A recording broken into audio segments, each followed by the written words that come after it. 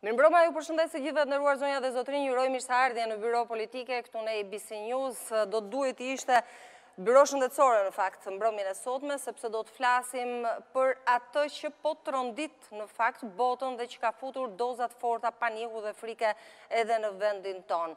Koronavirus, të paktën kështu u pagzua fillimisht, vazhdojmë ta therasim të tillë, masat që po merren thuhet se janë të jashtëzakonshme, po kaq i jashtëzakonshëm në fakt është edhe paniku. Mund thuhet se në momentet që flasim jemi thuajse të rrethuar, sepse Italia fqinje dihet se si është situata me 12 viktima deri më tani e mbi 400 rastet e zyrtarizuara si të prekur nga koronavirus, një rast të shënuar në Greqi, në Maqedoninë e Veriut, gjithashtu flas për vendet që janë pranë nesh. Për fat mirë asnjë rast i konfirmuar në Shqipëri deri më tani ka rezultuar negative dhe të gjithë testet e bëra në Prishtinë, në Kosovë, deri ditën që flasim. Kam një panel prej 5 të ftuarish në studio, duke nisur me zonjën Mira Rakacolli, është zëvendës Ministre e Shëndetësisë. Përshëndetje, mirë se erdhët, zonja Rakacolli. Është zonja Diana Toma, presidente e urdhrit të farmacistit. Përshëndetje, mirë se erdhët, zonja Toma. Plum Pipero, mjek i njohur infektolog, mik i studio, sepse e kemi patur shpesh në fakt për gjatë këtyre ditëve edhe për të na shqetësuar edhe për të na mësuar, në fakt se si duhet veprojmë. Përshëndetje. Mirë se erdhët, doktor Pipero. Është zonja Valbona Treska, presidente e urdhrit të psikologut. Përshëndetje, mirë se erdhët, zonja Treska. Është mjeku i njohur Genstroni, i cili një herazi, përveç se është infektolog, është edhe kreu i sindikatës së punonjësve të shëndetësisë. Unë do preferoja ta quaja sindikata e bluzave të bardha. Përshëndetje. Mirë se erdhët, zoti Stroni. Zonja Rakacolli, në fakt dua ta nis pak ndryshe pyetjen, jo thjesht me masa dhe çfarë po bën Ministria e Shëndetësisë.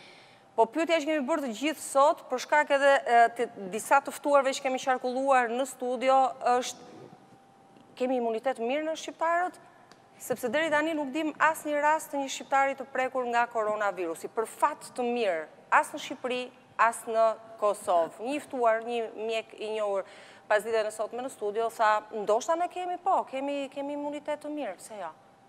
Tashi, nuk janë numrat, mund të spekulohet gjithçka. Por, unë do thoja që është edhe çështje popullsie. Pra, në qoftë se nuk më duket që koronavirusi prek aq shumë kur masat janë të marra mirë se që janë të marra në Shqipëri. Të marrim një rast. Nëse Franca flitet për Francën që ka 14 të prekur për disa javësh. Popullsia e Francës është 66 milion banor. Pra, në 66 milion banor, vetëm 14 janë të prekur. Shqipëria është 2.8 milion banor. Kështu që edhe si përqindje, flasim për Italinë. Italia vet ka gjithë ato raste, ama ka krahinat e Italisë, ka regionit e Italisë, të cilët janë pas një rast të vetëm. Pra, mund them që trefja e rasteve është bërë shumë e mirë në Shqipëri, dhe fakti që ne nuk kemi të zbuluar asnjë është një fakt real. Se çfarë do ndodhi më tutje, këtë askush nuk mund ta thotë. Pra mu nuk më duket që këtu është çështje imuniteti, por më duket kjo vjen nga fakti që Shqipëria është që në fillim ka qenë një zonë me rrezikshmëri të ulët, sepse ne nuk kemi pasur konsideruar gjithmonë zonë me rrezikshmëri të ulët deri në momentin që ishte në Itali. Sepse ne jemi një vend i cili nuk ka pasur komunikime direkte fluturimesh me Kinën, domethënë që është kryesorja, apo me Korenë e Jugut, pra me vende që kanë qenë vërtet vatrat. Pra mundësia që të vinte virusi në Shqipëri, epidemiologjikisht, specialistët mund ta mbështesin më mirë, ka qenë shumë më e pakët se sa mundësia në ato vende që ka pasur fluturime direkte me Kinën, ose histori marrëdhëniesh ndërkombëtare. Sa të parashikuar shumë janë skenaret në momentin që gati jemi të rrethuar nga vende që kanë raste. Kemi Italinë, kemi Greqinë, kemi tashmë edhe Maqedoninë e Veriut, nuk po llogaris Kroacinë dhe të tjerët se janë disi më larg. Skenar, tashmë thash edhe një herë që tashmë neve vetëm mund të spekulojmë përderisa nuk kemi numra, por është njësoj si për gripin. Edhe për gripin kemi gjithandej, ka pasur edhe në Shqipëri. Nuk më duket që këtu ka ndonjë, do ta ngrejmë kaq shumë pse nuk është zbuluar rasti në Shqipëri. Rasti në Shqipëri janë të marra të gjitha masat që nëse rasti në Shqipëri është, rasti zbulohet. Aq siguri sa mund të japë shkenca. Sa ekziston mundësia që rasti në Shqipëri të ketë, por janë pas simptoma të shfaqura, rrjedhimisht janë të pazbuluara deri më sot? Atëherë, kjo përsëri është një gjë që është krejtësisht teorike, sepse që të jetë rasti në Shqipëri dhe të jetë pa simptoma, duhet që rasti të ketë qenë patjetër në kontakt me një person i cili e ka pasur sëmundjen e koronavirusit ose COVID-19, siç quhet sot. Pra nëse personi nuk ka qenë në kontakt me një të sëmur me koronavirus, nuk ka, edhe sikur të ketë temperaturë dhe kollë, nuk ka absolutisht asnjë mundësi që ai të ketë koronavirus.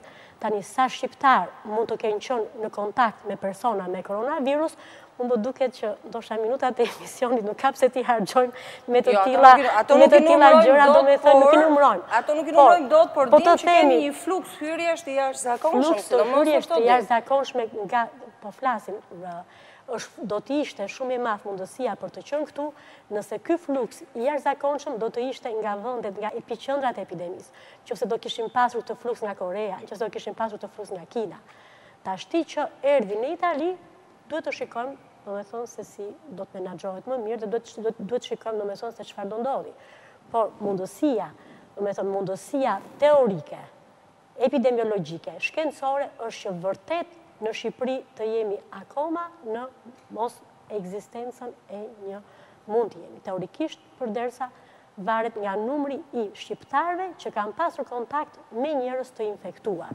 Dhe siç e thashë më përpara, në kohën që kur ne nuk kemi pasur lëvizje të mëdha me këto vende, mundësia, probabiliteti është shumë i vogël.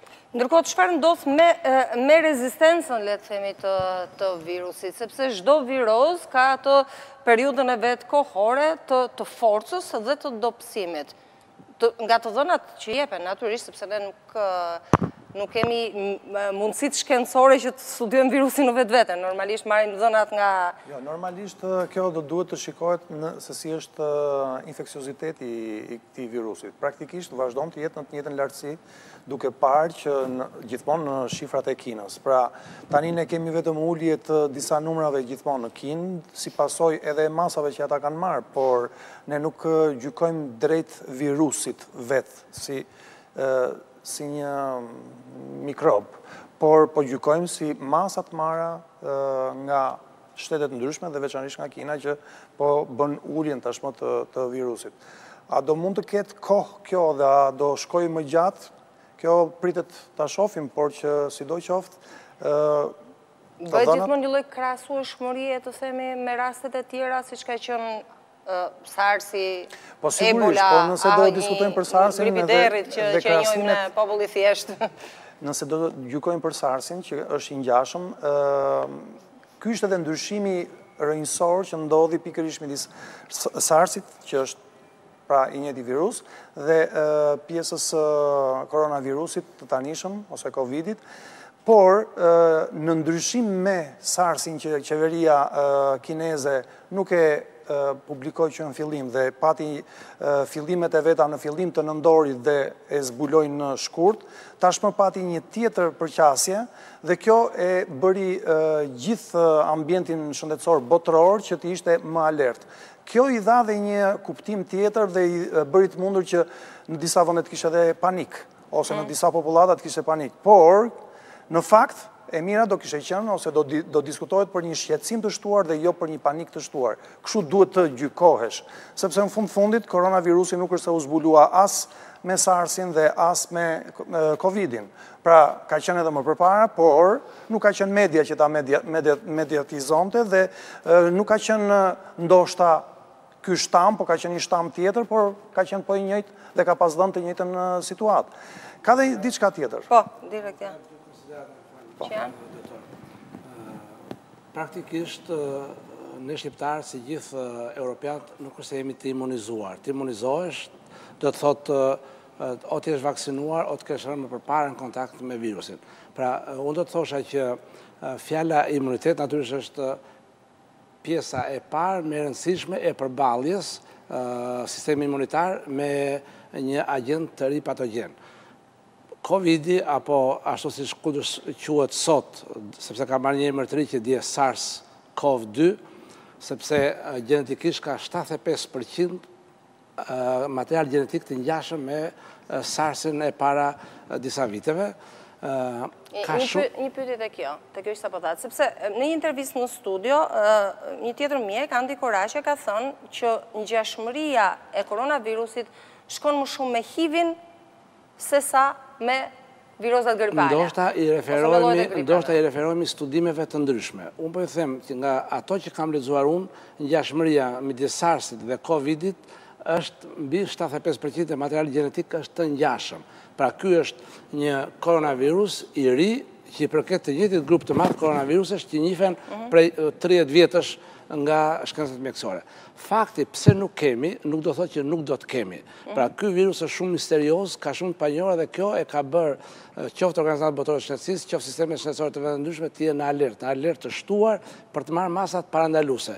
Pse duhen masat parandaluese? Së pari për të paksuar numrin e rasteve të sëmuar në njësinë e kohës, asnjë sistem shëndetësor në botë nuk ka mundësi të kapacitetet të gatshme për të përballuar një epidemi të madhe, ndaj masat parandaluese kufizojnë numrin dhe është shumë e rëndësishme. Së dyti, për këtë virus të ri nuk kemi ende një medikament efektiv edhe një vaksinë. Së treti, ajo që tha profesoresha pak më përpara, është shumë e rëndësishme që në varësi të numrit popullsisë dhe të lëvizjes, natyrisht shtohet apo paksohet mundësia për ta pasur virusin këtu, por të gjithë indikatorët janë që ndoshta shumë shpejt edhe ne mund ta kemi rastin e parë, një apo disa raste, këtë nuk e di, ta themi. Askush nga ne këtu në këtë panel nuk mund të thotë kemi aktualisht apo nuk kemi, do vi apo nuk do vi dhe kur do vi. Ajo që ka shumë rëndësi është. Cilat janë, le të themi, pjesët misterioze që janë akoma të panjohura dhe që nuk mund të zbulohen tek kjo lloj viroze. Përhapja, forca, pasojat. Së pari ende nuk kemi një burim natyral nga ka ardhur, pra nuk kemi një rezervuar natyror të konfirmuar. Akuzohen lakurit e natës, akuzohen gjarprind, akuzohet një kondilja, se që është një lloj kafshë tjetër e egrë në kin, ka teori konspiracione që thonë laboratorit tjera. Pra sa kohë nuk kemi të zbuluar, të konfirmuar burimin e infeksionit, e gjithë bota është në alarm. Fakti që në Itali sot diskutohet për një shpërthim autokton të koronavirusit e vë botën edhe më shumë në alert. Që do të thotë nuk është i importuar nga Kina. Që do të thotë, nuk po gjendet e rasti zero, pra si erdhi, kush është kontakti i parë, vazhdojnë kërkimet ende në Itali dhe sot e kësaj dite. Pra, dhe është hedhur dhe hipoteza që mund të jetë edhe autokton. Çka do të thotë që e vë botën më shumë në alert. Fakti që brenda 48 orësh, 72 orësh më fal, nga veriu Italisë, tash kemi raste sporadike edhe në shumë zonat mbi më shumë se sa 50%, 60% e Italisë ka raste. Do të thotë për mua si infeksionist që virusi në Itali ka qenë 2-3 javë përpara, nuk ka dalë dje apo pardje.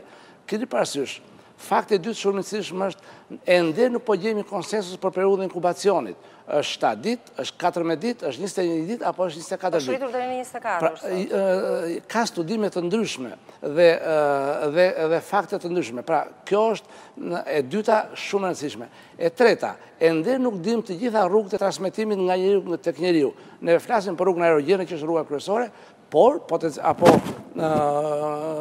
manipulimi i objekteve që na rrethojnë dhe potencialisht janë spërkatura nga spërkëllat e pështymës, por mund të ketë dhe rrugë të tjera. Janë hedhur hipoteza edhe për rrugë të tjera.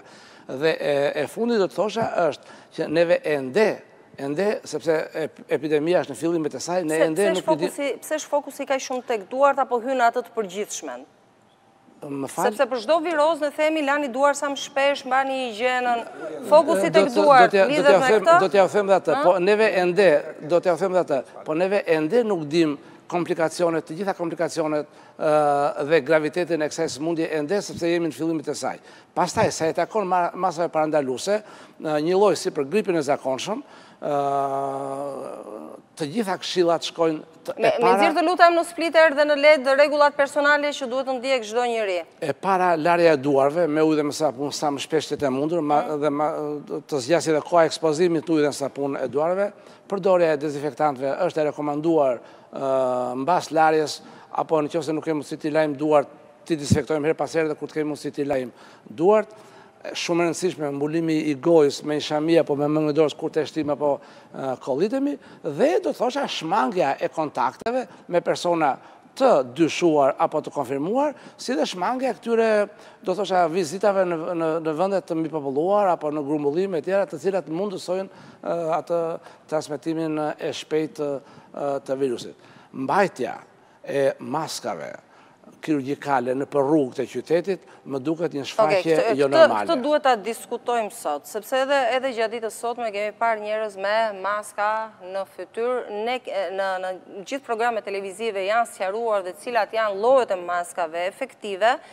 Çështja është kur, si dhe sa duhet i përdorim, doktor? Çështja e maskave, në fakt, është e vërtet ajo që ju po thoni që është abuzuar dhe praktikisht erdhi koha më në fund që ne të shikojmë edhe shqiptarë të cilët ashtu sikurse edhe në Kinë apo në vende të tjera të mbajnë maska në fytyrë. Nuk është gjë e keqe që të ruajnë njerëzit, por problemi qëndron që ai që duhet mbajnë maskën më tepër duhet jetë ai person i cili ka një infeksion dhe që do të mbrojë të tjerët. Kjo do ishte ideale. Pra, rritja e ndërgjegjësimit të personave të cilët janë me problematika dhe që nëpërmjet maskës ulin përçueshmërinë tek të tjerët. Spari. Së dyti, pra ato maska kirurgjikale të cilat janë aktualisht në qarkullim dhe që njerëzit kanë, po, pikërisht kjo që është në ekran. Jo, kjo e dyta. Kjo është profesionale. Kjo është profesionale. Këto maska sigurisht që kanë vlerën e tyre për një kohë të caktuar dhe kanë një vlerë për të bërë të mundur shmangjen e marrjes së infeksionit ose marrjes së spërkave drejt për drejt, por mos harroni që ajo që do ishte më me vlerë do ishte të jepim edhe disa këshilla të tjera, që nëse një person që është duke kollitur dhe që ti e ke në distancë për 1,5 metër do të thotë që ti je deri diku i mbrojtur nga ai dhe deri në 3 metra shkon ai që të shtin, pra shpërndarja e spërklave, sepse në fundit pavarësisht se profesori dha disa prej rrugëve dhe ka dhe rrugë të tjera të mundshme, pra është hedhur dhe pikpyetja për rrugë të tjera të mundshme, por ajo që është e verifikuar dhe e vërtetuar është që shpërndarja ose përhapja e virusit vjen pikërisht nëpërmjet spërklave që këta pacient lëshojnë në ambient gjatë kollitjes ose gjatë të shtitjes. Por rezistenca e mikrobit jashtë trupit. Flasim edhe për këtë, por le ta mbyllim pjesën e maskës. Le ta mbyllim këtë pjesën e maskës edhe pastaj kalojmë edhe te kjo pikë. Duke qenë se ne po diskutojmë që këto maska kirurgjikale janë ato të cilat do mund të bëjnë mbrojtjen, pra për këta për popullatën e thjeshtë, a do ishte mirë që në autobus dikush të kishte ose njerëzit të kishin maska, nuk është gjë e keqe që t'i kenë. Por, problematika është sa efektive janë këto. Dhe efektiviteti është edhe në largësinë, është edhe se si ti e përdor maskën, sepse unë kam parë, sot dhe dje kam parë persona të cilët, vajza të reja të cilat e kishin maskën dhe hundën për jashtë, që s'ka kuptim. Pra, është kthyer një trend tashi, që njerëzit të kenë maska, por sa eficiente është kjo, atëherë, ose vëre për t'u mbrojtur, ose mos e vërë fare se s'ka vlerë. Pra nëse ti lë hundën jashtë dhe lë vë gojën brenda. Okej, nëse ky person është ai që është i smur, patjetër që qoftë edhe në këtë lloj mënyre do ishte efikase. Por duhet që të vihet për një qëllim dhe eficienca e kësaj do duhet që të diskutohet. Pra, rikthejmë tek pjesa nëse do duhet të ishte maska kirurgjikale apo duhet të jetë maskë profesionale. Unë do thosha që për popullatën mbrojtja bën punë edhe maska kirurgjikale. Sigurisht që më e mirë, ose nëse merr edhe profesionalen, absolutisht edhe më mirë, por që kjo s'do të thotë që ti u shmange përfundimisht dhe nuk do e kesh mundësinë që edhe të infektohesh prej këtij virusi, sepse mund të jenë edhe mënyra të tjera. Ne tashmë dim që kemi edhe transmetimin nëpërmjet syve, mukozës së syve ose pjesës, pra që do të thotë që janë disa rrugë që mund të na çojnë në infektimin e një personi. Që do të thotë që, okej, ti shmang nëpërmjet maskës pjesën më të madhe të virusit, por jo të gjithë. Sa mund të jetë rezistenca për gjithë kushdoj, sepse jeni mjek normal, rezistenca jashtë organizmit. Mund të përgjigjem unë. Frika është tek parat, tek ushimet që blejmë. Studimet të drejt për drejta për koronavirusin deri tashti statistikisht të besueshme nuk ka. Referuar SARS-it apo koronaviruseve në tërësi, këto viruse qëndrojnë në mjedisin e jashtëm nga 3 orë deri në disa ditë. Thuhet 9 ditë, thuhet 6 ditë, por saktësisht nuk dihet. E rëndësishme është që jeton në mjedisën e jashtëm disa orë, në kushtet natyrisht të caktuara të mjedisit. Pa akoma nuk dihet në temperaturat larta, ngroja e kohës, sa mund temperaturat ulta e konservojnë më mirë, ruajnë më mirë dhe me lagështi të ulët. Pra kaq shkon. Çka do të thotë që është kohë e mjaftueshme nëse ne nuk tregojmë kujdes edhe për suplimin e tavolinës dhe për mjetet e përdorimit të përditshëm që t'i lajmë mirë dhe t'i disinfektojmë, mundet që spërkët e mbështymës të cilat endosin mjedisin të merren përmes dorës dhe të shojnë në gojë, në hund apo në mukozat e syve. Pra, por kjo është një Kjo është pjesa personale, doktor, po problemi i madh i cili është ne shkojmë në dyqane, blejmë bukë dhe shitja është pa doreza. Ose ne shkëmbejmë para, prandaj të pyeta sa reziston jashtë. Mos e bëni kaq tragjike këtë gjë.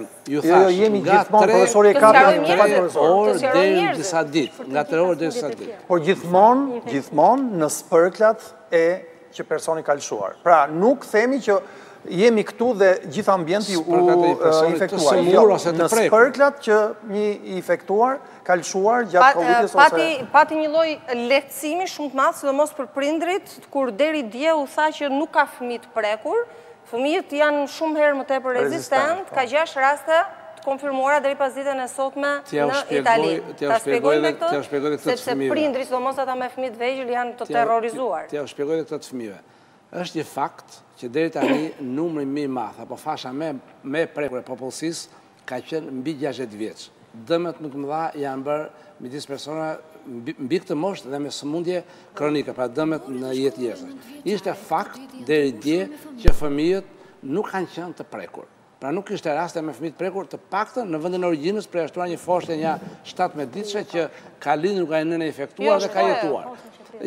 Shpëtoi pa kura, pa u kuruar fare. Po s'ka me çfarë të kurohet. 17 ditëshe. Nuk ka me çfarë të kurohet, se s'kemi mjekim akoma, mjekimi është tërësisht suportiv. Fakti që në Itali kemi të prekur fëmijë, atë teorinë që kemi diskutuar ne apo indikatorët e imunitetit të shtuar në këtë moshë, sepse fëmijët deri në moshën 9 vjeç bëjnë vaksinohen, kanë ato vaksinat sipas vaksinimit bazal.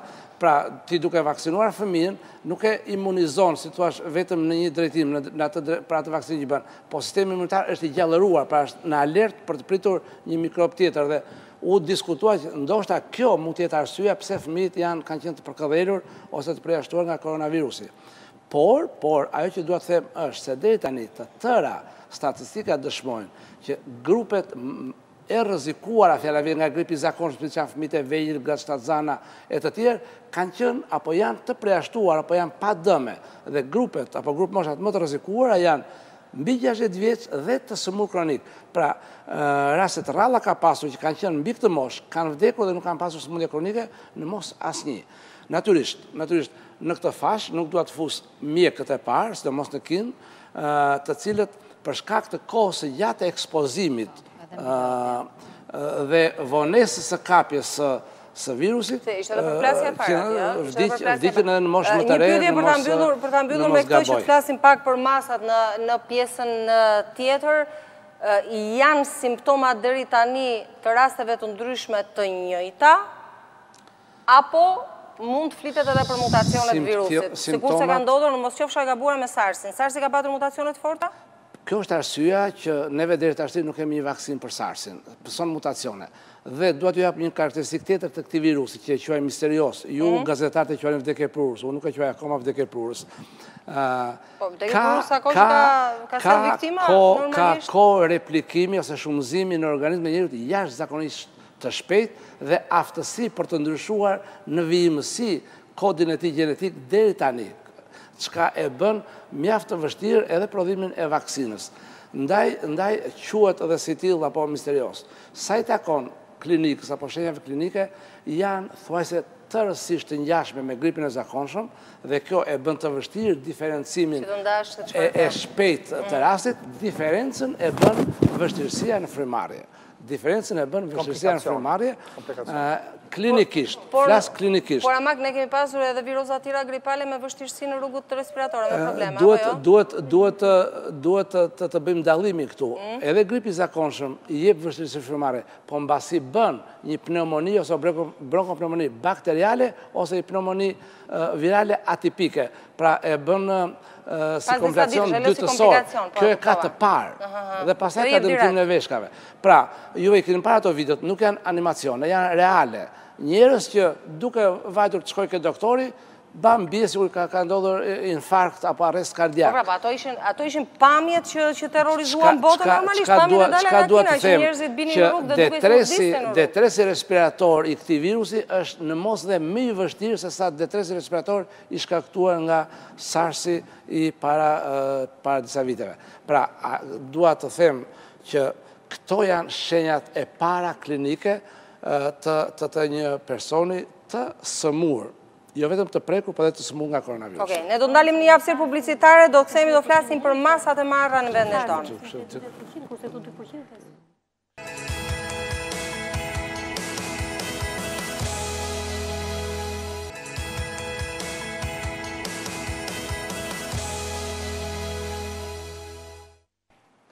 Jemi kthyer tashmë në studio, flasim për koronavirus, është momentit ndalemi të flasim për Shqipërinë, për vendin tonë, masat që kemi marrë dhe ato që do të duhet të merren. Do doja ta nisa me zotin Stroni, në fakt që është edhe kreu i sindikatës së bluzave të bardha, për ta nisur pak nga personelet mjekësore, sa të sigurta janë?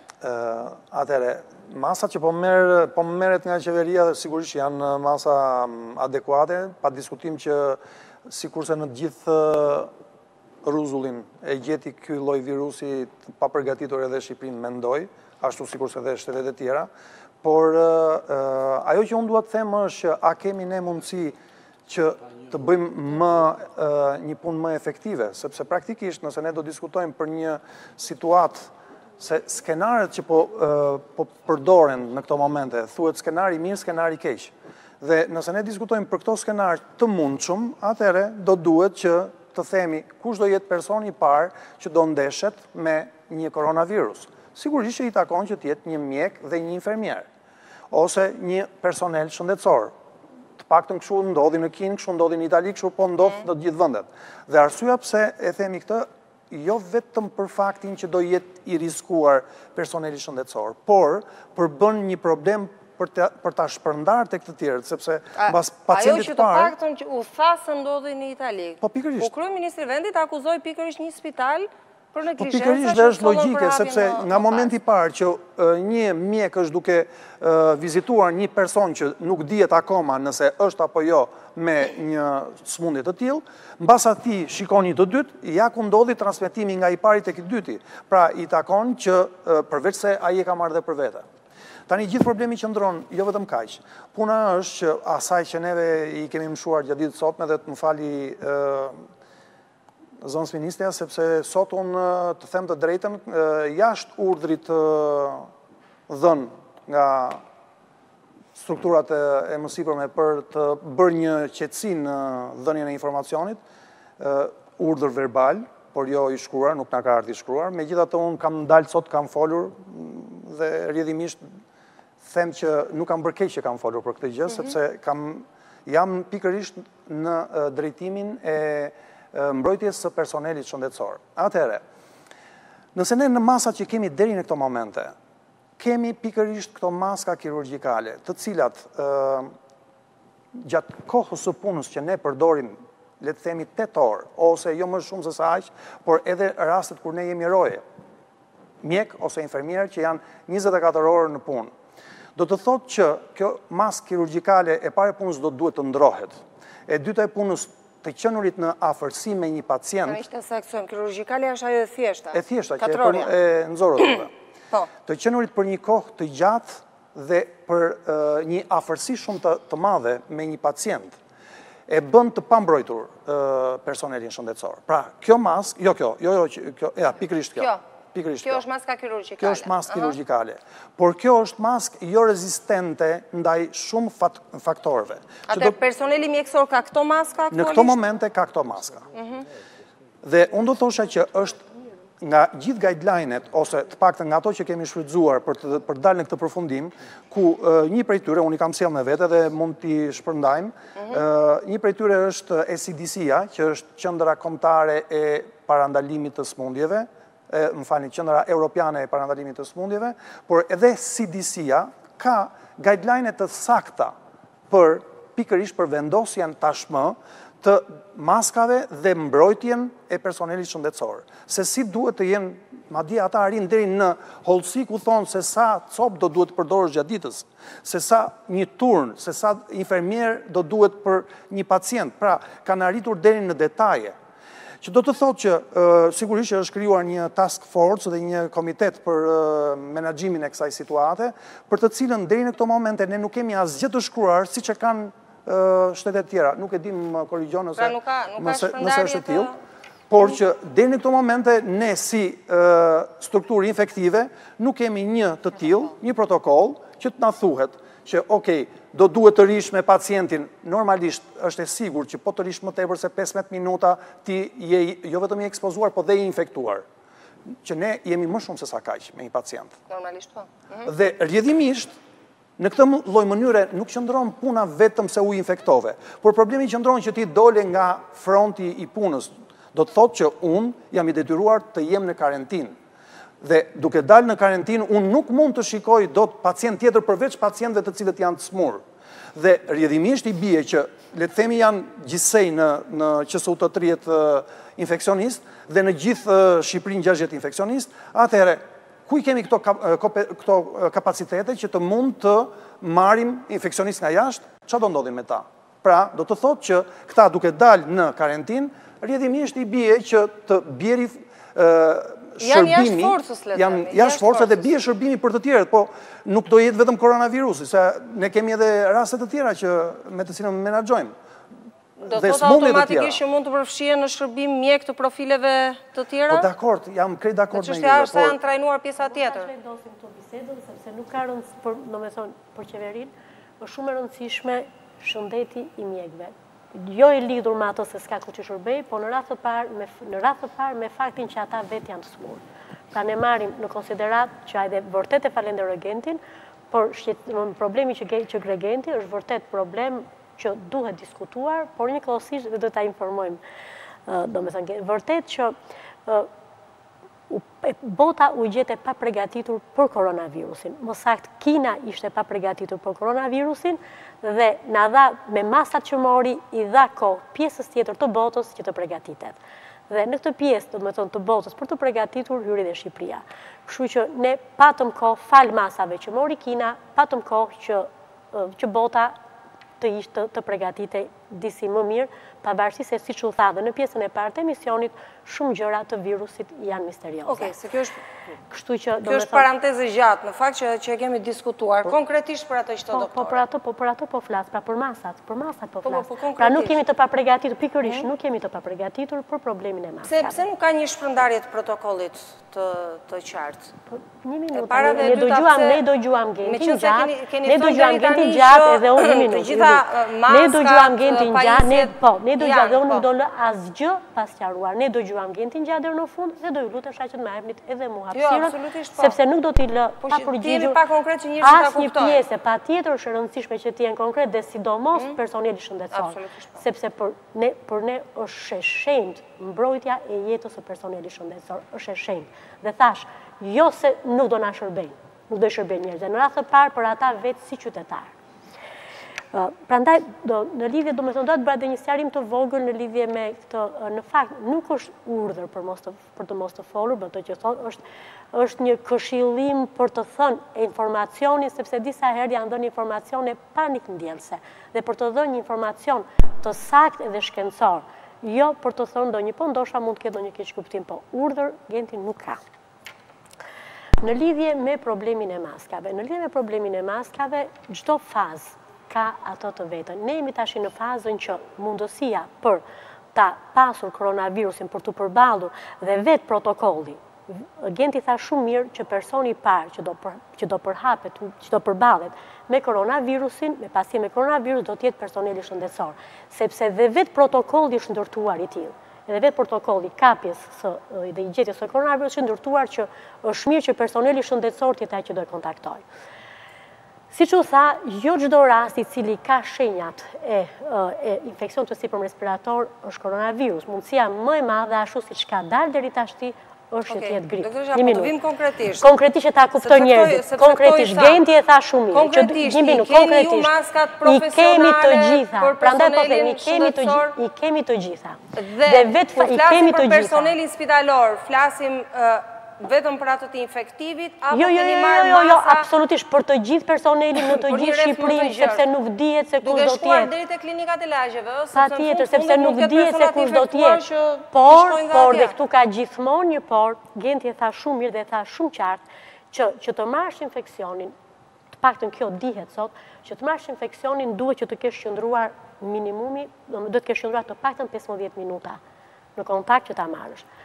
Në fakt, në momentin që intervistat për të dyshuar që ke të bësh me një koronavirus, e thamë që në fillim të emisionit që ka shumë rëndësi të dish epidemiologjin. Pra rasti që po të vjen, mund të jetë koronavirus sepse ka pasur një kontakt, dhe në momentin e ngritjes të dyshimit, mjeku me një herë e ndron maskën, tani flas që s'kemi zbuluar rastin akoma, dhe vendos maskën në mesën me cilësimë të lartë. Në momentin që del rasti i koronavirusit, pa tjetër që maskat janë maskat profesionale. Kur do filloj shpërndarja e këtyre maskave dhe veshjeve të posaçme për personelin mjekësor? Po, si që në DNI, dje Ministra jonë e Shëndetësisë ka deklaruar që kemi $1 milion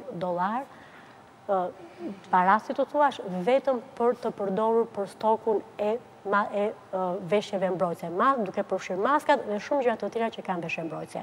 Pra personeli shëndetësor, me njëherë, personeli i ka që tani, se është tjetër gjë të kesh parat dhe ti porosisësh, dhe ajo mund të ndodhë dhe sonde, mund të ndodhë dhe nesër, dhe është tjetër gjë të kesh gati aty. Në qësu të janë maskat, për të cilat, maskat e nivelit, për të cilat po flet Genti, maskat profesionale janë që sot. Dhe mjekët e kanë, me sa jam e informuar, unë personalisht jam informuar vetë, ato i ndrojnë në momentin e parë dhe vendoset maska tjetër dhe kjo është në Kjo nuk ndodhë, doktor Esha. Nëse kjo nuk ndodhë, dhe maska është, tani, kjo është një qike dhe personale. Me qënë se unë vi nga fronti. Po, pa tjetër. Ditë e djelë, unë isha rojë nga mëgjesi dhe deri të në mëgjes.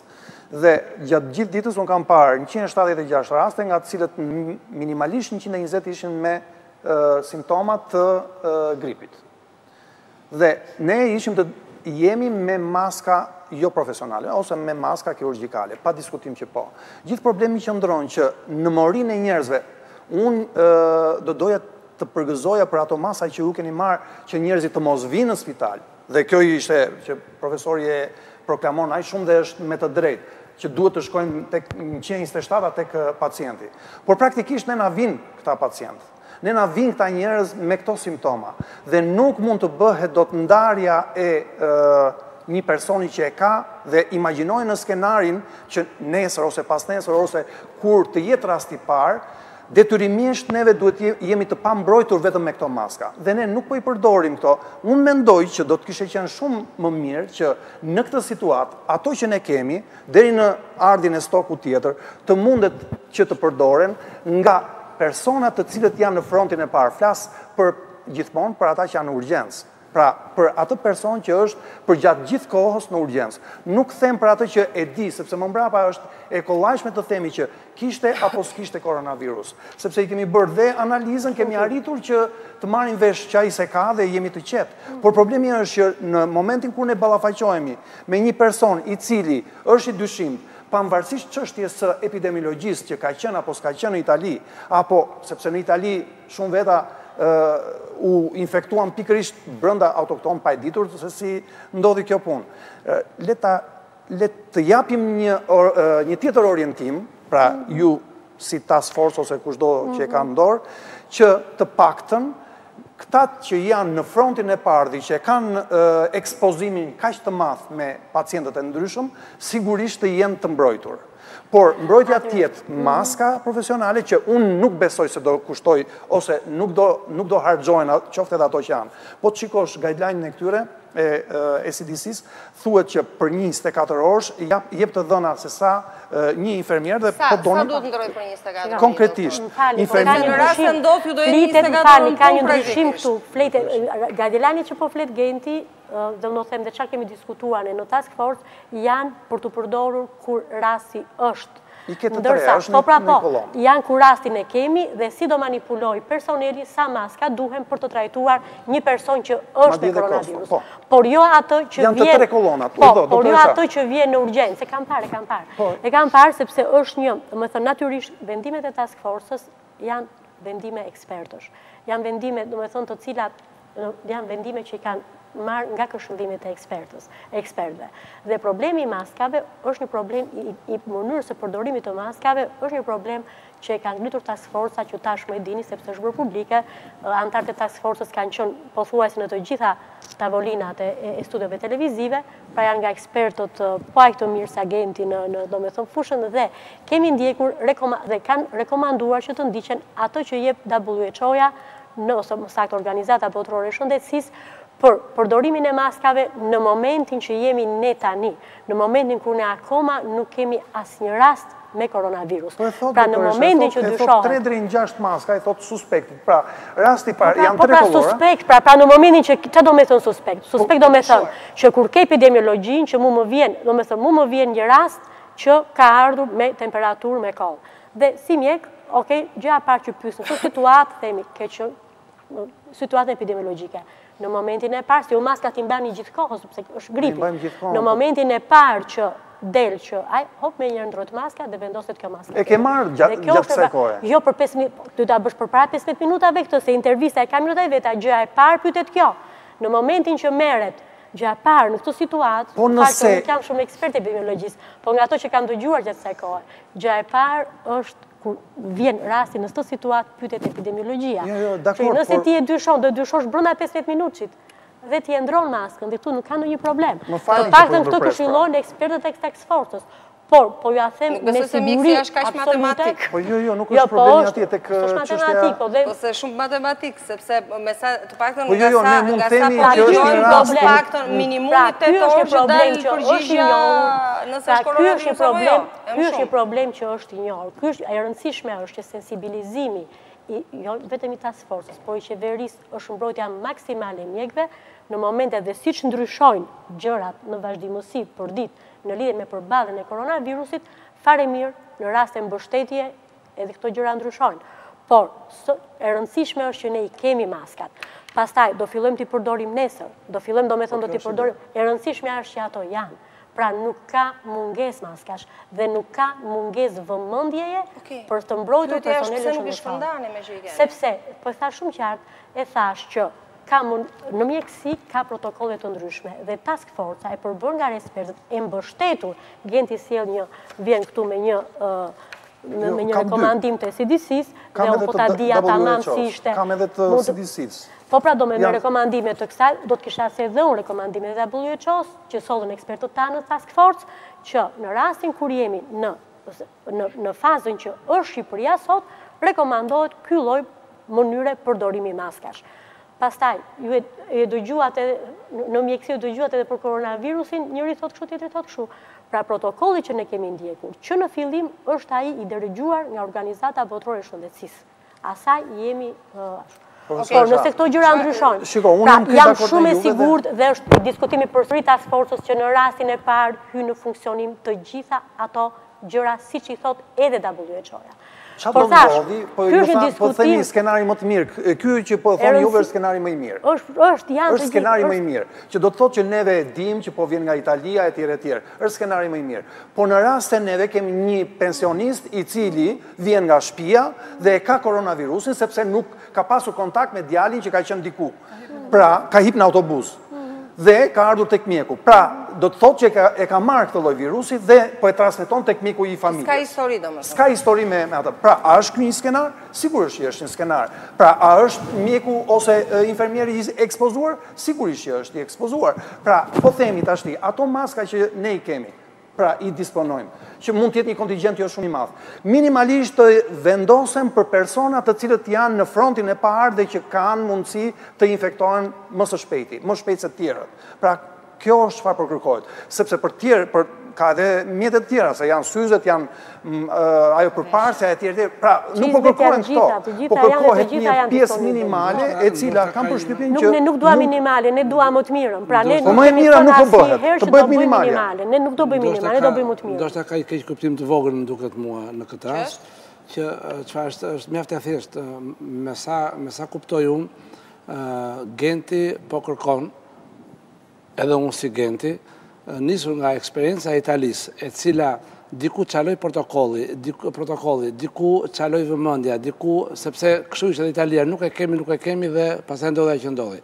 Genti po thot, neve natyrisht që në praktikën e përditshme duhet të përdorim këtë lloj maske, pra këtë lloj kirurgjikale. Po, këtë profesionalin ta ketë personalisht në xhep. Pra ta ketë këtu në mënyrë që po ndodhi kjo që thot profesoresha, që të vjen personi, natyrisht që ne do ta pyesim nga po vjen, ke pas kontakt, dhe kjo bëhet në kuadër 3-4 minutave. Pra dhe ne kemi mundësi që ta marrim vesh që ky person është grup risku dhe e ka në xhep e vë, por nuk mjafton vetëm maska, menjëherë duhet veshur kostumi. Pra është një procedurë për të cilën nuk e them që kjo më vjen keq, domethënë ju nuk e keni të shkruar dhe këtu domethënë ashtu, por më vjen mirë të them që kjo është e shkruar në protokollin tonë që në momentin që dyshohet do të ndrohet me njërë maska. Me sa kuptojnë ne vazhdojmë të kemi ato handikapin tonë historik në Shqipëri që i kemi të shkruar, por nuk i kemi në praktik. Nuk në ka ardhur se shkruar, se po të na vije shkruar është mira e punë, por dhe e dim. Ky është organizimi i brendshëm i punës, Genti. Domethënë në momentin që e keni, pra unë do të ndihesha, domethënë, sepse maskat e them publikisht janë. Dhe nëse ju e keni kërkuar dhe ju thënë që s'ka, kjo nuk qëndron. Por nuk po e them këtë. Nuk është, pra, ju dhe kjo është organizim që bërshëm. Dhe të hymë në aksion. Pra që do të thotë që personi që është përballë një pacienti të smur, janë 120, pra po i them me shifra reale, kam parë 120 veta dhe kam deklaruar në mëngjes. Sa mund të ishin këto, sa mund të ishin probabël me koronavirus? Këto me kriteret. Probabël mund të ishin të gjitha ata, por problemi qëndron që unë nuk e ndaj dot në urgjencë. Pra, është një pikpyetje e madhe. Pra që unë duhet... Por epidemiologji në këtë situatë duhet me marrë personi që bën triazhimin, gjëja parë që duhet pyesit, dhe mund vjen keq që po e them unë që s'jam me... Po gjëja parë që duhet të pyesi është epidemiologjia, nga po vjen. Po marrë një rast pensionisti që s'ka qenë në Itali. A kishim pensionistë, a kishim? Moshë të tretë. Po, a do duhet që unë t'i vë barazimin me koronavirus, unë s'jam dakord.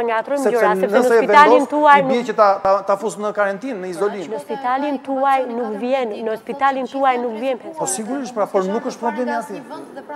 Doktoresha, unë besoj që këtu nuk ka vend për diskutuar më gjatë për këtë gjë, sepse është një gjë shumë e rëndësishme, po mjaft e vogël dhe e zgjidhshme për një herë. Kjo është shumë e madhe. Përgjithsisht, kjo është një gjë shumë e rëndësishme dhe më vjen po e theksoj për herë të tretë më duke gjatë emisionit që është një vëmendje e madhe e qeverisë Karsijeshës mjekëve dhe i ka të gjitha mjetet. Nëse ato nuk janë, ky është problemi i organizimit të brendshëm. Maskat i kanë, është problemi i organizimit të brendshëm.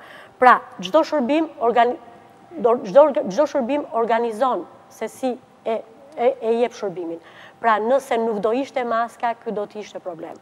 Por qenia e maskave është komplet problem i organizimit tuaj të brendshëm. Po marrë një okulist, situata, doktor Genti të lutem. Po marrë Genti, po kush është organizimi, ministria dhe qeveria të jep maska.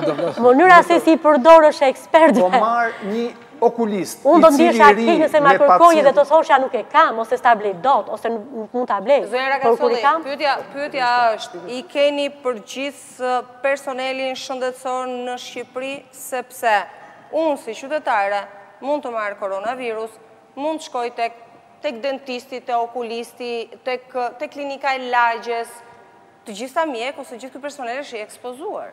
Apo jo? Patjetër, në momentin që thash që shtohet, sepse çdo mas merret në lidhje me shkallën e rrezikshmërisë. Ashtu siç nuk ishim në këtë situatë para se të dilte në Itali, që ky diskutim do të ishte krejt ndryshe nëse rasti nuk do të kishte ndodhur situata epidemiologjike në Itali, ashtu do të jetë edhe do të jetë përdorimi nëse rasti do të vinë në Shqipëri. Po shpërtheu ajo s'ka më nevojë pastaj se. Jo, si s'ka nevojë, po pastaj dihet që është mos ta lejojmë të shpërthej, mos lejojmë të infektohen. Unë besoj që situata nuk mundet shikoj. Mjeku është tërësisht i mbrojtur aq sa mund të mbrohet. Ajksa mund të mbrojt, mjeku është i Ne na mbrojtur. duhet që të bëjmë luftë përpara se të infektohemi. Po patjetër, i ke mjetet. Ti kemi dhënë mjetet Genti. Është organizimi i brendshëm. I mjetet i kemi dhënë. Pra task forca ka njohur problemin dhe kjo është arsyeja që u vu $1 milion. Se në qoftë se nuk do t'ishte diskutuar kjo gjëra, nuk do t'ishin bërë $1 milion.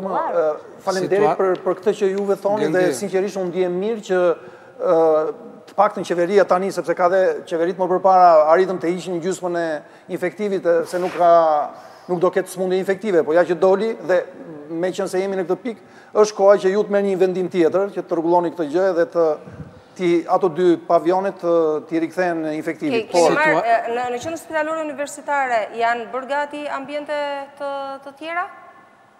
Situata shumë dinamike. Më lejo t'ju shpjegoj diçka unë këtë. Me qenë se thatë që do ketë spostime, do ketë pak një zonja Çomo që kisha unë, doktoresha, ditën e djeshme, tha që do bëhet normalisht spostimi të sëmurëve nga infektivi në disa ambiente të tjera brenda QSU-s për të mbajtur nga dishmëri infektive. Më lejo t'ju filluar ne aktualisht, më fal profesor. Më lejo t'ju shpjegoj dy gjëra.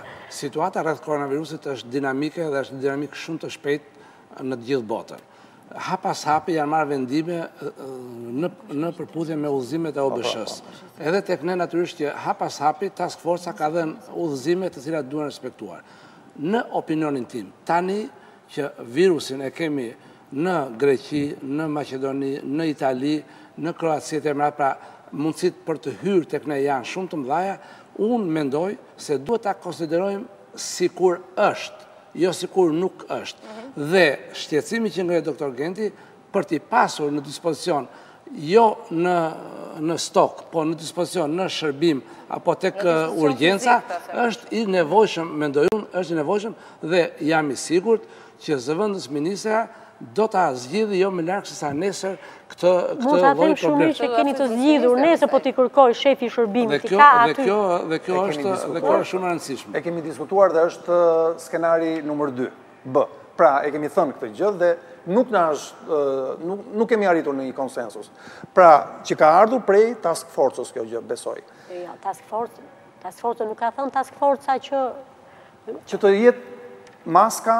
Unë sot kam pas një komunikim edhe me drejtorin, i cili bëri një... Dy zonja dhe kemi lënë pa folur fare. I cili bëri një anashkalim drejt pjesës profesionale.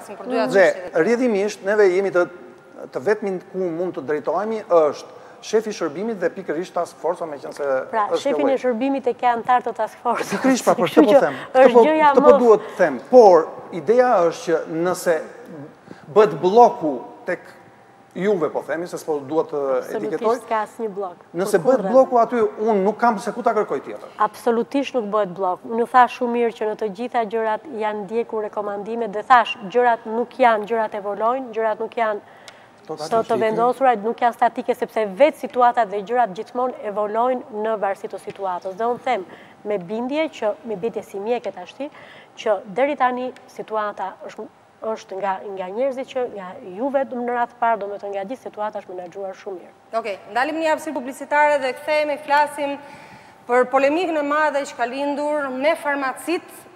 Njerëzit kërkojnë maska, kërkojnë disinfektant duash, nuk gjejnë edhe kur i gjejnë me çmime jashtë normës.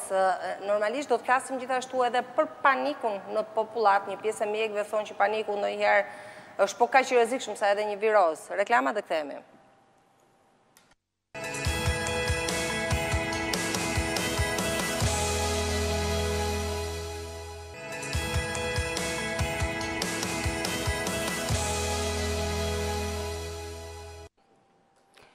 Por çfarë ndodh me qytetarët shqiptar? Natyrisht që janë të friksuar, një pjesë e madhe e tyre, një pjesë ndoshta janë edhe indiferent, por fakti që farmacit janë zbrazur nga maskat dhe nga ato gjelërat apo lëngjet disinfektues apo alkooli, se ka filluar blen edhe alkool tani në për farmaci për të disinfektuar, do të thotë që po, frika ekziston. Dua ta nis pak me debatin e ditëve të fundit, ku farmacistët kanë qenë të akuzuarit kryesor, sikur si u prezantova në fillim është presidenti i urdhrit farmacistit, zonja Diana Toma. Zonja Toma, çfarë po ndodh me farmacit? Në rast se flasim për abuzim, Kush duhet vjet në shënjesë? Dakord. Preferoj të mos ta filloj me këtë shenjestrimin apo gjetjen e fajtorëve lidhur me situatën ku jemi, sepse deri tani ishim në një debat mjekësor, tërësisht profesional. Unë duhet kthehem çik po prap tek masat që duhen marrë për parandalimin dhe se si duhet funksionoj ky zinxhiri i bashkëpunimit që jo në pak raste nuk rezulton të funksionoj normalisht. Deri tani, kryesisht panelet janë zhvilluar me mjek dhe kureshtja ka qenë, ose fokusimi me të drejtë ka qenë, ku është mjekësia sa i takon... Mi sharkullot lutëm ato regullat personale, sa i takon njohurive që ka mbi enigmën koronavirus, cilat janë masat që janë marrë qoftë nga personeli apo nga qeveria për menaxhimin me sukses të situatës dhe shkarazi, por shpeshherë jepen ato rregullat që duhet ndjek qytetari. Jemi para një sfide natyrale, e cila mund të menaxhohet mirë dhe të dilet fitimtarë prej saj, vetëm duke qenë shumë të koordinuar në veprimtarinë e grupit, po i përfshi si grup qytetarët, personeli mjekësor, instancat shtetërore. Dua të ndalem tek qytetarët, pasi është pjesë që përbën dhe zonën e riskut, por dhe kontingentin i cili nesër do jetë një i prekur apo i ruajtur nga kontaminimi me virusin përkatës. Dhe jo më kot, në vijshmëri tërë këtë periudhë, përmenden her pas here sa nga ndonjëherë të duket sikur i e kthyer në rolin e të bërit edukatës morale se si duhet të mbashin gjenën, por ato janë rregullat bazë. Pra, nëse ne duam ta minimizojmë infektimin e njëri tjetrit, ne duhet të ndjekim me përpikmëri ato. Pasi pjesa tjetër pastaj kalon në menaxhim totalisht profesional. Por nëse do kemi një shkujdesje qytetare, zona ose kontingjenti me risk do jetë dhe më i madh. Dhe ky tension qytetar aktualisht është përplasur tek dyert e farmacive. Dhe farmacistët kanë qenë ata që kanë përballuar aktualisht deri më sot këtë presion të shtuar të qytetarit, që me të drejtë situata ka ngjallur panik, informimi është munduar të jepet nga të tëra format dhe mënyrat mediatike, por kontakti me një personel mjekësor sikur e qetëson, ka efekt tjetër qetësues dhe personel mjekësor i cili ka pasur përballje shumë të madhe ka qenë farmacisti. Kemi mjek familje, kemi dhe farmacist familje. E para, përveç maskave dhe këtyre disinfektantëve, për medikamentet të tjera, medikamentet e tjera, ashtu si kundërta dhe doktor Plumbi, ka patur kërkesa? Nuk duhet të harrojmë faktin që jemi aktualisht në një sezon viral. Kështu që jemi në një situatë konsumi... është ndjeshme për ditë të fundit? Jo, jemi në një situatë konsumi thuajse njësoj me vitet e tjera. Në momentin që qytetarët drejtohen pranë farmacisë, së pari këtë periudhë për të marrë ato që thatë ju, pra, një gjel disinfektues, alkolin apo maskën. Kjo kërkesë është shoqëruar dhe me pyetjen çfarë duhet marr, çfarë duhet kem rezervë. Dhe kur është mësuar që menaxhimi i situatës bëhet me analgjezik, antipiretikët, kanë pasur një qetësi, këto i kam, ose porcionet që kanë marrë nuk kanë qenë në një gjendje alarmante për të thënë që apo na mbarojnë, sepse shpesh herë jemi gjetur edhe para pyetjes, a do kemi? Po, furnizim ka. Çfarë ndodh me çmimet? Lidhur me çmimet, kalojmë tek ajo që ka qenë problemi impret këto ditë. Po, vërtet, ka qenë një situatë. Sot ishte po ndodhi si në Itali, imagjinoni sa do shkojë çmimi në markete e në dyqane ushqimeve. Po, sepse dhe atje mund të gjesh. Me këtë lloj mentaliteti që i ngren në ekstrem. Përderisa këto janë artikuj. Pra, nuk janë barna, janë artikuj mjekësor që çdo lloj tregtari që ka një licencë të caktuar mund t'i fusi, nuk është e çuditshme që gjenden dhe atje ku thoni ju. Por aktualisht realiteti është ky që vërtet maskat janë gjetur, po fokusohem te maskat, janë gjetur me një çmim të caktuar. U quajt si abuzim i subjekteve farmaceutike nga kontrollet që ne si institucion kemi ushtruar, nuk na ka rezultuar i atill. Në farmaci, çmimi ka qenë i justifikuar në bazë të një fatura. Ne pastaj nuk kemi më tagër të kontrollojmë subjektet e tjera, të cilat kanë lëshuar këto fatura, janë institucionet tjera kompetente. Një pyetje. Ka një lloj tavani për lëvizjen e çmimeve në shërbimin farmaceutik shqiptar? Atëherë, në shërbimin farmaceutik... Juli ta sqarojmë këtë situatë. Jemi para kësaj situate. Nuk kemi luhatje, nuk kemi luhatje, pra nuk kemi rritje të çmimit të kontingjentit që quhet BAR. BAR-i ka standarde të caktuara të çmimit që përcaktohen me VKM dhe janë marzhet e tregtimit të tyre. Kjo kategori artikujsh janë kontingjent të cilat çmimet janë pak raste, jo në këtë lloj situate, por flas në një tregtim normal, vendosen nga kërkesë oferta, e cila përcakton atë që bën importin paraprakisht të përcaktoj një çmim hyrës të këtij produkti dhe pastaj në momentin 2 unë këtë e kuptoj. Por ne nuk mund të themi që farmacit nuk kanë patur gjendje. Ato u shitën që në momentin e shpërthimit të Itali me këlloj çmimesh. Po sqaroj edhe këtë, farmacit ose nuk kanë pasur fare gjendje, ose kanë pasur një gjendje shumë të vogël. Nuk ka farmaci që të mbaj normalisht maska profesionale. Nuk ka që duhet. Nuk ka qytetar që të vitë të kërkoj mask profesionale. Mask me fiber karboni, me filtra FFP2 apo FFP3. Janë shumë specifike dhe nuk ka, ose jo çdo farmaci, mba dhe këto maskat e rëndomta kirurgjikale që ne shohim. Sot, qytetarët kanë farmacit, ose farmacistët e tyre të familjes kanë një kërkesë, ja bëjnë momentalisht, farmaciste ja realizon. Dhe për artikuj që nuk ecin, nuk krijohet gjendje stoku në farmaci. Kështu që në momentet që janë bërë porosi për furnizime, farmacia është hasur para këtij çmimi të ri, që nuk ka qenë më parë. Dhe kjo gjë... Sa mund ndërhy Ministria Zonja Ragacalli për këtë çështje? Sipas ligjit, gjërat janë të shkruara në ligje, nuk është domethënë se ndërhy Ministria te këto gjëra. Gjërat janë të shkruara lidhur me materialet e mjekimit, nuk ka standarde çmimesh. Farmacia a priori, pse është mësuar të punoj me marzhe të përcaktuara sa i takon barit, a priori ka vendosur ato marzhe. Por nuk ka asnjë ligj të shkruar. Dhe falenderoj kolegët farmacist që nuk kanë abuzuar lidhur me çmimin, pra kundrejt faturës, po ti marzhosh çmimet që kanë në faturë, i referohesh çmimit me të cilin ata tregtojnë barin. Pra nga ana e subjekteve farmaceutike nuk ka pasur abuzim. Ajo na duhej që të rriteshin dhe antigripet e këto, pastaj do ishte... Mos harroni që është tendencë botërore dhe ne përmendëm diçka në fillim që u gjend gjithë rruzulli në... Gjithë bota u gjend. Sot kisha një komunikim me Italinë, me një farmacist atje dhe do ju them dy gjëra shumë interesante. Gjëja e parë që e pyeta ishte në lidhje me medikamentet. Tha, po na boshatisën farmacit nga medikamentet. Dhe pyeta, çfarë medikamente është blejnë qytetarët dhe me çfarë përshkrimi, recete mjekësore?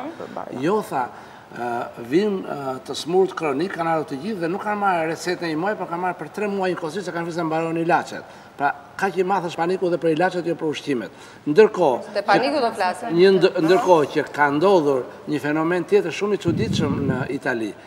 Para 3 javësh, po thuaj se para 3 javësh, dhe këta kam provuar vetë, se kam kërkuar masë dhe nuk kam gjetur në farmacitë në Itali, të gjitha maskat dhe dezinfektantet janë zvotuar, janë blerë nga farmacitë, nga qytetarët kinesë dhe janë dërguar në Kinë.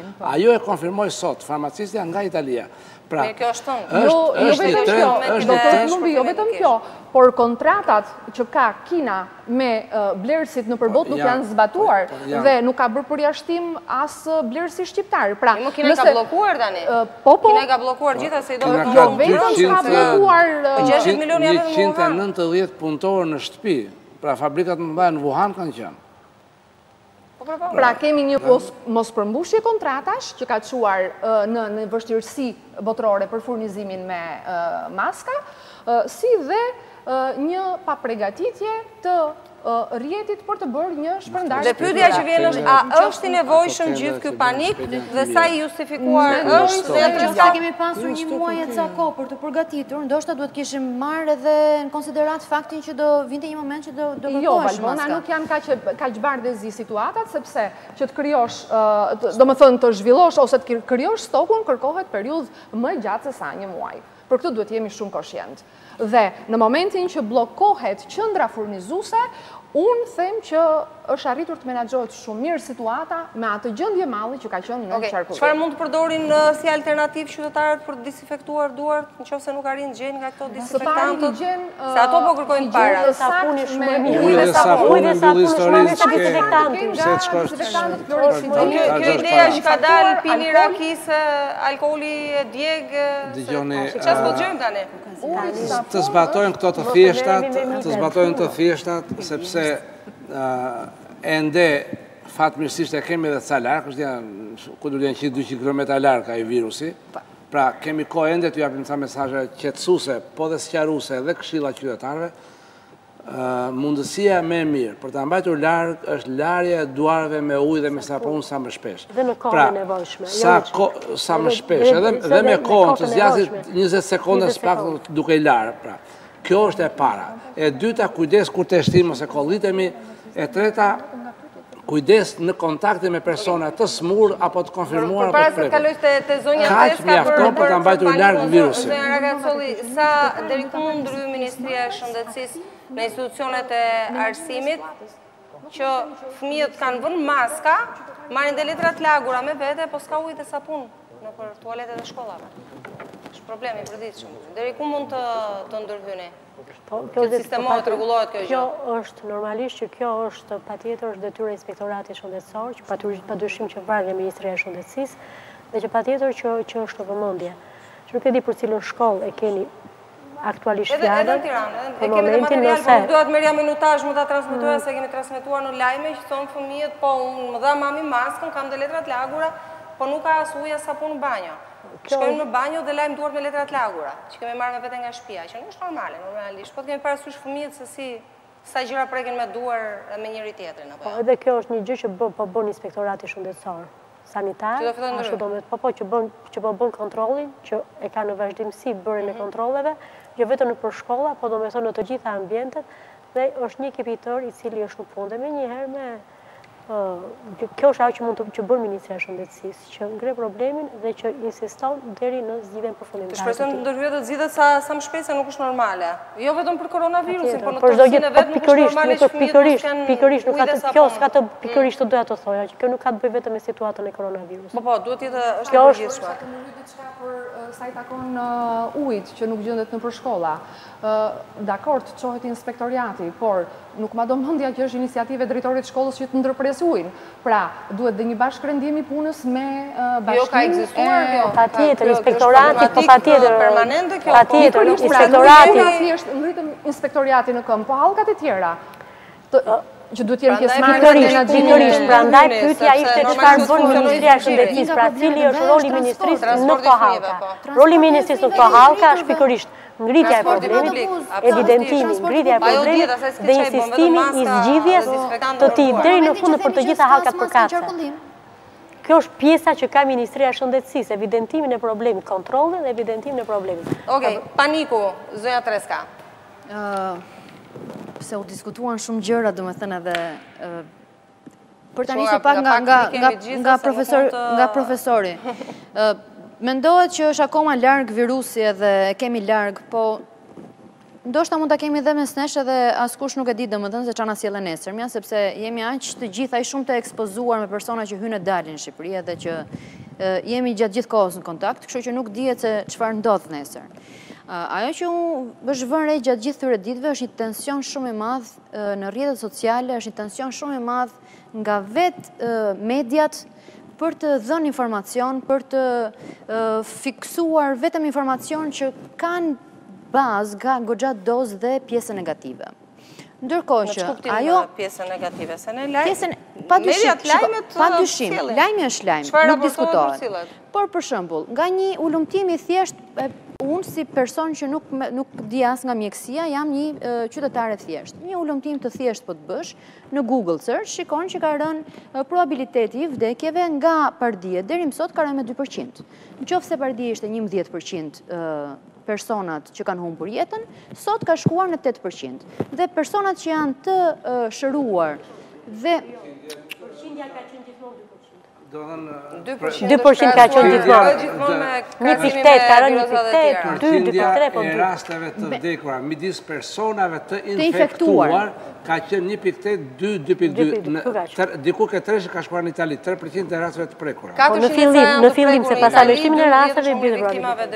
Ndërkohë që të shëruarit është një numër shumë i madh që janë të rekuperuar. Ka nga ata, të paktën nga media, që janë rekuperuar dhe nuk kanë marrë as trajtim spitalor, nuk janë hospitalizuar dhe... Për këtë nuk ka të dhëna shumë të sakta se si ka të dhëna për kjo është e vërtetë që ka të shëruar se infeksioni viral e kështu. Ka eksperjenca dhe statistika botërore. Ky është një infeksion virusal aerogen. 90% e rasteve të prekura nga viruset aerogene vetë shërohen. 10% përbëjnë atë problematikën e madhe për shëndetësinë kudo në botë, 20% e cilëve janë raste të rënda, 20% janë raste mesazhisht të rënda dhe 60% nga ato janë raste të lehta. Pra 90% vetë shërohen, se po të ishte kështu infeksionet aerogene. Kështu që këto informacione duhen dhënë për publiku në mënyrë që ta... Po ja, prandaj shfrytëzojmë këtë takim që t'i japim, pra të mos trembemi kaq shumë, kjo është shumë e rëndësishme. Është krijuar një ndjesi paniku në faqen e Institutit të Shëndetit. Është krijuar një ndjesi paniku dhe duhet t'i themi gjithë njerëzve, nëse ka vdekshmëri të lartë nga gripi i zakonshëm, që të humbja jetës nga gripi i zakonshëm gjatë këtij viti ka qenë shumë e madhe se sa nga koronavirusi. Duhet të jepet ky informacion që nuk është, ndoshta nuk është aq alarmante sepse dhe vetë Italia po i rikthehet normalitetit dhe veriu italisë po i rikthehet normalitetit, jo më larg se 2 orë përpara u transmetua në lajme që do rihapeshin gjithë aktivitetet e përditshme që bëhen, rihapen muzeumet, shkollat, do të thotë që ka një vazhdimsi normale pavarësisht gjendjes, padyshim që duhet ketë gjendje, që duhet jemi më alert. Po ndoshtë jo kaq sa që është transmetuar, sepse vetëm nga paniku, Italia ju boshatisën supermarketet, pati një boshatisje supermarketeve, pati njerëz që nuk dilin nga banesat, dhe sot kemi një gjendje që është... Ka, jo pak. Ka, padyshim. Por, jemi në të tillë situatë që po krijohet një vazhdimsi dhe është rikuperuar në një farë mënyrë, por përpiqen ta rikuperojnë gjithë të situatën që është krijuar. Ajo çfarë është e rëndësishme tjetër është që duhet jepen informacion nga ata që janë specialistë. Ishim në situatën e tërmeteve. Nuk ishte personazhe publike që mund të qetësonin më shumë njerëzit se sa ishin specialistët e fushës. Domethënë, momentin që dëgjon ke një sismolog përpara dhe dëgjon që të flasi për tërmetin, padyshim që gjithë niveli i ankthit i popullsisë fillon dhe zbutet. Është e njëjta situatë edhe për koronavirusin. Mund të lëmë specialistët, kjo është në tërësi për gjithë mediat, dhe për personat që i referohen vetëm rrjeteve sociale, vetëm që marrin informacion. Jemi përpjekur që të marrim çfarë mjek infeksionist ka vendi, i kemi marrë nëpër studio. Edhe kur ka kërkuar ministria ka sugjeruar vetëm ekspertët dhe nuk ka sugjeruar personel që na kanë zgjuar vetëm kështu është bërë. Dhe vetëm kështu është bërë, vetëm specialistë kanë dalë nëpër tavolinat e. Specialistët dalin. Vetëm specialistët. Specialistët të dalin. Të dalin dhe ndodh përplasja midis rrymave dhe njëkohësisht një problem shumë i madh ka qenë që ne e pam atë videon, atë mesazhin zanor që bëri namin xhiron e gjithë Shqipërisë. Pra, informacioni i gabuar, vjen shumë shpejt. Problemi qëndron që nëse ne e mposhtim këtë informacion të gabuar me mendime specialistësh, që të gjithë duhet jenë specialistët, një nga detyrat kanë informimin e popullit dhe edukimin e popullit. Por ama jo fshehje në realitet. Dhe nëse kjo nuk do bëhet, nuk ka për detyrë. Ju e dini që jep çdo ditë komunikatën. Absolutisht. Dhe komunikatën është edhe po tamam. Dhe është edhe po kështu është edhe në website, dhe të ministrisë, dhe të shëndetit publik, dhe të gjitha të institucioneve të tjera që kanë të bëjnë. Ka një tendencë të njerëzve që ta marrin atë informacionin shumë më thjesht se sa të futen te website-i i ministrisë. Dhe kjo është ajo çfarë unë po sugjeroja. Për njerëzit e thjeshtë që duan të marrin informacion, ti referohen specialistëve, ti referohen website-eve që janë të besueshme, jo çdo informacion që qarkullon është i besueshëm. Sigurisht. Kështu që është një gjë që duhet ta inkurajojmë të njerëzit, në mënyrë që të marrin atë informacion dhe të fillojnë të bëjnë selektimin e informacionit. Çfarë duhet të dim dhe çfarë nuk duhet të dim. Me këtë rast, a mundem të lutem të jap një mesazh qytetarëve që është mjaft i rëndësishëm të japim edhe përmes jush për të gjithë ata qytetarë që vinë nga Italia apo nga një vend tjetër me numër të shtuar e rastesh të koronavirusit dhe që nuk kanë shenja klinike, hynë në Shqipëri nga të gjitha pikat e mundshme portuale, apo toksore, dhe nuk kanë shenja klinike, e kaloj dhe kontrollin kufitar, nuk kanë temperaturë dhe shkojnë në shtëpi, nëse këta qytetarë brenda 14 ditëve bëjnë temperaturë, kollë dhe vështirësi frymëmarrje, me njëherë të marrë në telefon numrin 127, urgjencën kombëtare, në mënyrë që ata të marrin informacione dur çfarë duhet bëjnë nga i moment, të mos vrapojnë te taksia, të mos vrapojnë nga autobusi, ti thonë 127-ës që unë kam ardhur nga Italia dhe kam këto shenja në mënyrë që dhe personeli shtetësor që vete të jeti përgatitur. Duhet jetë vlefshme kjo në fakt dhe për ata që s'kan ardhur nga Italia? Dëgjoj, unë mendoj, neve jemi në kushtet e Shqipërisë dhe kjo mund të vlejë në rastin e kemi rastin e parë të izoluar apo të deklaruar. Deri në këtë moment nuk bën që të gjithë qytetarët që kanë dy shqetësime t'i bjen urgjencë sepse nuk është normale. Por po ju them, për personat që kanë të dhëna epidemiologjike, bëjnë dhe këto simptoma klinike, duhet të marrin telefon 127 të mos vënë vetë atje. Mëtej pastaj, hap pas hapi do ndiqen të gjitha hallkat sipas protokolleve të ndërtuara. Është shumë e rëndësishme për gjithë qytetarët të mos ndodhi si në një rast me qytetar nga Shkodra para disa ditësh që më dëgjoi mua në televizor në darkë që dhash këtë mesazh, të nesme në vajti në spital me fëmijën se kishte këto shqetësime vajti vetë dhe më morën telefon në emision e më thanë vajta spitale s'kishte këtë, s'kishte këtë. Thash zotëri, ti ke vajtur gabimisht spital, ti duhet, nëse më ke dëgjuar mua dje, duhet prisë në shtëpi dhe e di mjeku do vesh apo do vesh në spital. Pra është shumë e rëndësishme ta shmangim edhe këtë lloj që ta zbusim pak situatën me qenë kjo çështja. Më pëlqeu shumë se si e ngriti Valbona, zonja Valbona. Problemin është ashtu, domethënë që njerëzit ku i marrin informacionet në elektronik i marrin, celulari kanë gjithë. Kështu që shumë kollaj dhe vërtet ju bëj thirrje që nëse në klikojnë faqen ndashëm autoministrisë ose Institutit të Shëndetit Publik, thjesht të shkruan Instituti i Shëndetit Publik koronavirus, i del i gjithë informacioni, ose Ministria e Shëndetësisë koronavirus, i del i gjithë informacioni. Zonja Ragacoli ka një problem shumë të madh. Ka një mungesë besueshmërie të jashtëzakonshme. Fjala që dëgjon në popullat sot është do zoti nuk po na vjen se me këtë sistem shëndetësor që kemi ne ku do përplasemi. Këto thonë njerëzit, ky është opinioni sot. Pra duhet punoni dhe qeveritjen e besueshmërisë. Është opinioni gabuar, është opinioni gabuar. Po pra, është opinioni gabuar. Specialistët dhe të transmetojnë përmes jush këto mesazhe që transmetuam sot është shumë. Dhe ka qenë po thujtë doktori shkojmë gjithë pastaj. Fundi të specialistët ju trajtojnë dhe specialistët janë ata që po dalin dhe po thonë rini të, domethënë, rini mirë të informuar, rini të qetë, sepse sistemi është i përgatitur për të përballur çfarë do lloj skenari. Zoja Treska, meqense që ta mbyllim pak ndryshe, se ky koronavirusi ka sjell meme të jashtëzakonshme, realizime video është i jashtëzakonshme, një stradë vërtet që qarkullojnë, audio ishte ajo që qarkulloi, por këto video qarkullojnë me dhjetra në përditshmëri. Gjithë qeshin ka pasur efektin e tyre. Është pozitive kjo? Memet e vlonjatëve nga nuk shkuan. Kështu që edhe kjo padyshim dhe Franca ka realizuar ca video shumë interesante që vazhdoni i qarkullon dhe që janë qesharake gjitha normalisht. Është një mënyrë për të shtensionuar. Edhe informacion.